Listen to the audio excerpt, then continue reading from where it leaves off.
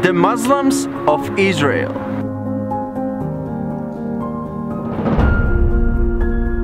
Today I'm visiting an Arab Muslim town called Kasem. The media wants you to think that they are oppressed in Israel, have bad lives, etc. And me?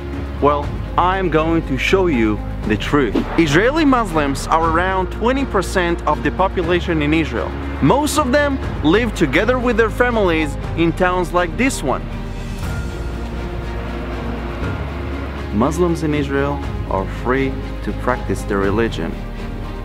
They are free to own businesses, they have nice houses, nice cars, and Jews come every day to do business with them. They live just as good as other Israelis. Shalom. Shalom.